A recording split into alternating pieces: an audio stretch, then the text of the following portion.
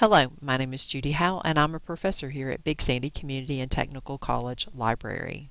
Today we're going to learn how to enter a book into our bibliography or works cited using the program EasyBib.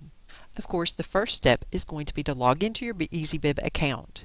Then you're going to choose the class that you're working on. In this case is English 101, and the assignment that you're working on. And in this case it's the citation assignment that we just created earlier. Click the word bibliography. This is the title page from a book with one author.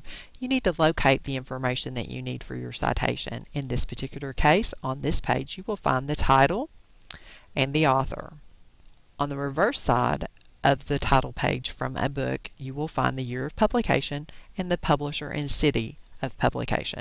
Once you have gathered your information, you can go into EasyBib, click the word book, and then manual cite. At this point, you tell EasyBib whether you have an in-print book, an e-book that was accessed on a website, or an online database e-book. Most of the online books that we have here at Big Sandy are through our databases. In this particular case, however, we're going to be doing a citation for an in-print book. So we click in-print, and then we fill out the information.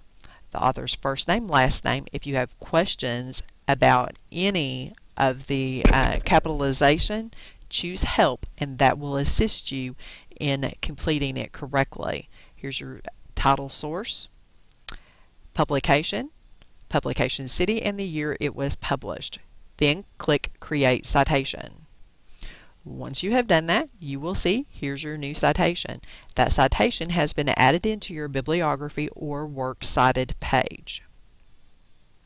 If you were complete with your works cited page, you could click Export, Print as a Word document, then click Download for MS Word.